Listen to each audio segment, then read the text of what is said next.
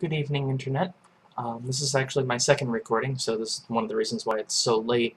My first recording went mostly okay. I messed up a little bit of it, but it ended up being a half an hour long. I'm pretty sure people wouldn't want to see that.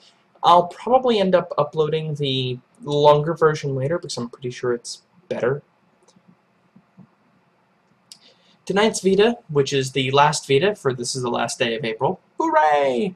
Tonight's VEDA is in memory of my father, I guess you would say. I'm actually going to be covering one of his and my favorite game.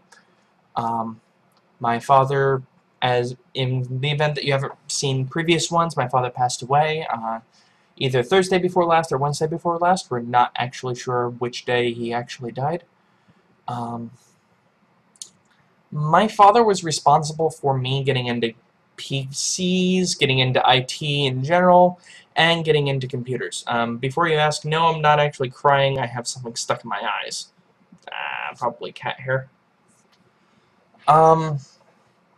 So yeah, he was involved with me in gaming from the very start. Apparently my mother put me on his lap when I was a couple of weeks old while he was playing a video game, and I instantly shut up and stopped crying. I've been a gamer ever since. He is also the one that introduced me to several of the genres that I consider my favorite genres of gaming. For instance, he's the one that brought from our neighbors. They thought it was awesome that that my father had a little kid that was playing games. So my neighbors brought my father, and my father gave to me some of the video games that he liked. My neighbors happened to have worked for a game company called Origin. No, it's not EA's crappy download service. Origin was the makers of the Ultima series of games. Yeah, so my first RPG was Ultima 4, followed by Ultima 5 and Auto Duel. Auto Duel is a video game version of the pen and paper game Car Wars by Steve Jackson. Look it up if you wish. It's not that important. He later on introduced me to turn-based strategy games with the game Civilization, and eventually even to itchy nose. He eventually even turned me on to strategy RPGs. The very first, I guess you would say, more modern RPG, in other words, RPG that I knew what an RPG was that I played, was Shining Force 2. My father bought it for me. We were at Toys R Us looking for video games. He happened to have spot that one on sale and went, this looks like a game we would enjoy. Turns out Shining Force 2 was one of our favorite games for quite some time. I would come home on the weekend because I lived with my mother over the course of the week and my father on the weekends. I would come home on the weekend and notice that my party was substantially higher leveled than when I had left, because my father loved grinding. He would grind the same battles over and over and over again. He would also show me his progress in Civilization. He loved playing Civ 1 and Civ 2 and Alpha Centauri, which I'm going to be showing you Alpha Centauri today. He was substantially better than I was, at least to start. Civilization 1, back after I had figured out at least the mechanics behind the game, I used to just like reading the instruction manual and reading the Civilopedia and not actually playing the game. Mostly because I would die a painful, horrible death in the game. Eventually I started being able to beat the very early on levels, you know, Warlord level at best, and even then that was a struggle typically. My father would have games on Emperor level, and would be generally winning. I had loaded up one of his games at one point, back when I was still kind of young, and I remember being horrified by the game, because at that point I had never actually had a game that went to the end, time-wise. He was stuck in a three-way nuclear war. Yeah, not the infamous nuclear war of Civ 2 that never ended. It wasn't one of those, but it was just... I did not understand his way of playing at all. Eventually I got better at Civ 1, and eventually started playing Civ 2, where I got substantially better to the point where I was eventually slightly better than him at Civ 2. By the time I stopped playing Civ 2, I was regularly winning on Emperor difficulty, and my father was typically one below that. Was that Monarch? I get my difficulties mixed up with the Civs because I've played all of them. Around the time that I started getting decently good at Civ 2 is when my father bought Alpha Centauri. Alpha Centauri was It was another game by Sid Meier being the creator of the Civilization series. Well, I should say, another game by Sid Meier and Brian Reynolds. They both collaborated and made Civilization 2 and Alpha Centauri, plus expansions to both of those games. Firaxis, the game company that Sid spun off of Microprose, who was the original developers, original publishers behind Civ, didn't have the rights to Civilization. Microprose still held those, so they needed to use a new IP, new intellectual property. They decided to make a more futuristic version. The traditional way that you beat Civilization outside of conquering the world is by sending a ship to the planet, or one of the planets in the Alpha Centauri system. That was the science victory of the game. And, well, the game Alpha Centauri, I'm just going to abbreviate it as SMAC. SMAC stands for Sid Meier's Alpha Centauri. SMAC starts where Civ leaves off, basically. You have a ship that's heading toward one of the planets of Alpha Centauri, the planet of Chiron. There's an accident that happens on the ship. The captain's killed. The books actually, or not the books, the mini-series of short stories actually explain what happened. It wasn't an accident. And the remaining people on the ship, which were members of the United Nations at one point, started arguing. They split up into 7 factions and landed on the planet to go about their own business. And that's the basis behind Alpha Centauri, which I'm going to go ahead and switch to at this point. Alpha Centauri is unique. This is actually Alien Crossfire. This is the expansion of Alpha Centauri, but same game in this case. Alpha Centauri is very unique in the fact that it is the only Civilization-type game with a plot.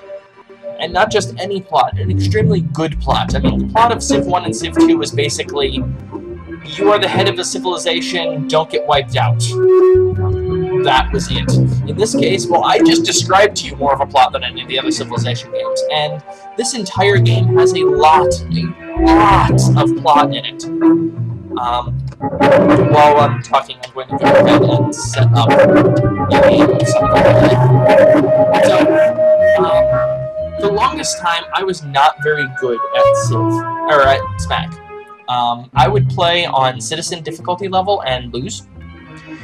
Turns out I figured out that I was just very bad at particular AI strategy, which was Zerg Rush from StarCraft. There's one of the factions, which I'll go over the factions in a moment, that has tendencies towards Zerg Rushing. I would lose perpetually from that. I eventually figured out ways of dealing with that faction, and I was able to move on to Specialist difficulty.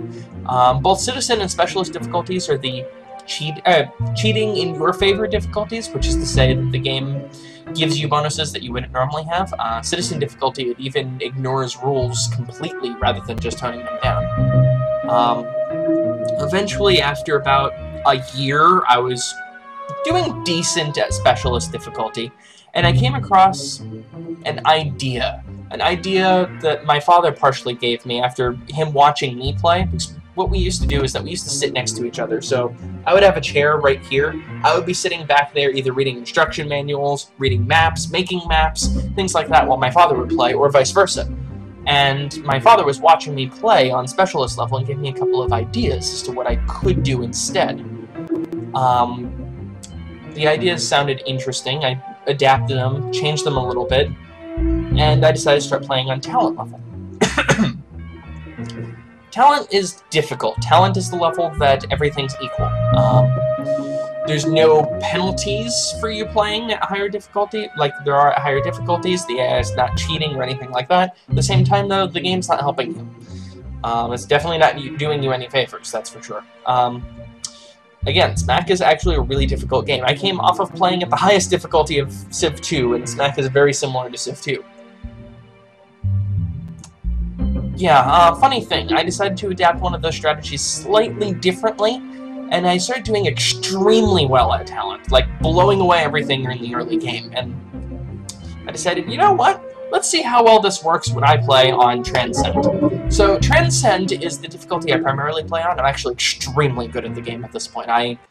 There's only a single faction that I can't actually play at Transcend level and win every time, practically blindfolded.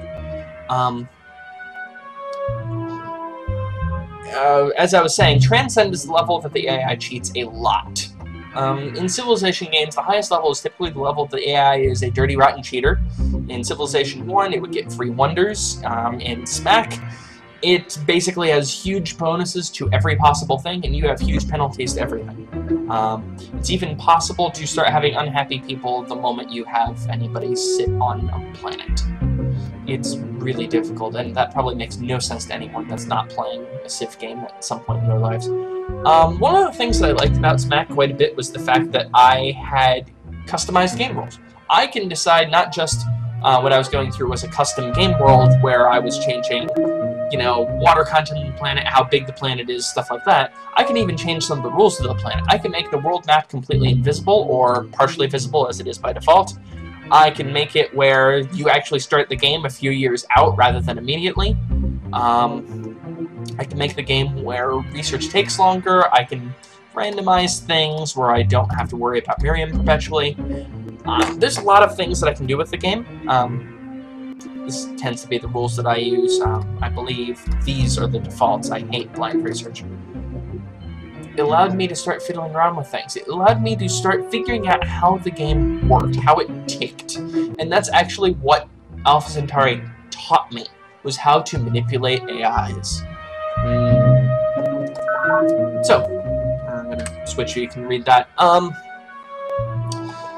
One of the weird parts of Alpha Centauri is the fact that it has plot. I already mentioned something where it had a lot more plot than pretty much any Civ game. You have characters. These are the factions that you play. In Civilization games, there's not really any different, in the early ones at least, there's no difference between them. There's color, and that's about it. If you wanted to play Babylon versus the Zulus, your leader looked different, and that was about it. In this game, on the other hand, not only do you have different attributes, for instance, the Spartans have +2 morale, +1 police, -1 industry. Guy's stepdaughters have +1 planet, +2 efficiency, -1 morale, -1 police. They get extra nutrients and fungus squares, and they have a penalty where they can't use Freem. They can't use wealth. Not only are there differences in that regard, not only do you start with different technologies, Doctrine, Mobility versus Centauri Ecology, the characters themselves are different. I mean, for one, they're voiced. Taken together. The game actually gives you background. As you develop technology, you get quotes from each of them. The quotes start painting a pictures of what these people are, and they're not just stereotypes. For an example, this is the perfect example, the humanitarian, the UN peacekeeping forces, the people that just want everyone to get along. Robin Law sounds like the stereotypical good guy, and for a good chunk of the game, he's not actually a good guy for pretty much any part of the game. They frequently paint him as the sniveling bureaucrat that just commissions UN things. He perpetually demands UN sanctions if you anger him, regardless of the fact that there's no UN anymore. And he's also really creepy in the way he handled his chosen. There's a quote later on in the game that says, well, you can hear his voice. As the Americans learned so painfully in Earth's final century. His voice sounds like he's giving speeches almost all of the time. One quote doesn't have him doing that. It actually has him very introspective. He says something to the extent of, I loved my chosen. How then to prepare for the day that she left me?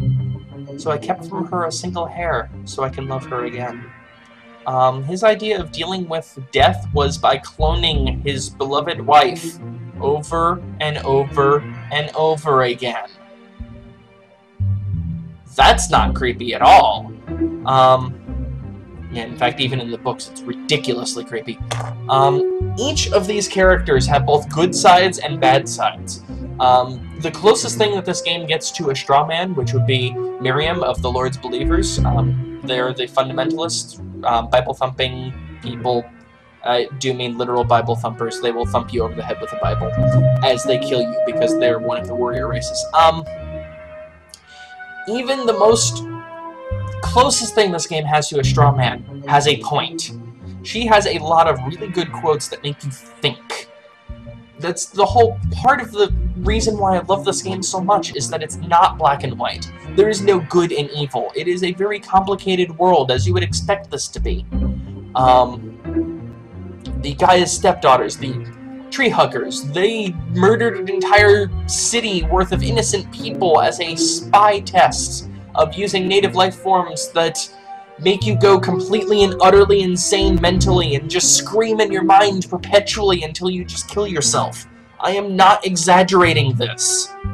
The Human Hive, they are listed, Shenji Yang is listed as the despot, but the Human Hive, not only is it a brutal dictatorship, it's led by a Buddhist, who has very philosophical quotes, and yeah, Morgan Industries, this is probably the closest thing there is to a not evil guy.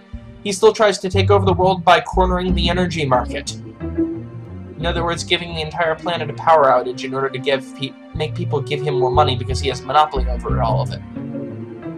Yeah, these aren't nice people. No one on planet is nice. Sometimes they do nice things. Sometimes. How long have I been going? I have been going for 16 minutes. I am going to stop this here. At some point, I will actually... Well, I'll just go ahead and pick one. Morgan's the faction I can't play very well, by the way. I'm going to go ahead and stop this after this loads up. This is what Alpha Centauri generally looks like.